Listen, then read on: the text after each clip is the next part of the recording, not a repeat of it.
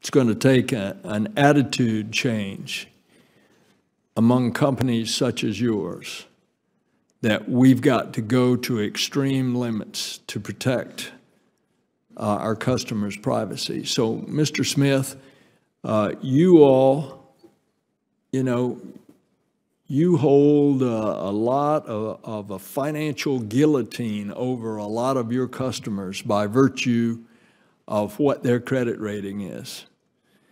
And so if your data is not protected, the poor little fella goes to buy a house, and he's got it ready, and he's got the down payment, and then he can't get a mortgage because now he's got something, a black mark on his credit rating that is not real but has been placed there because of a data breach.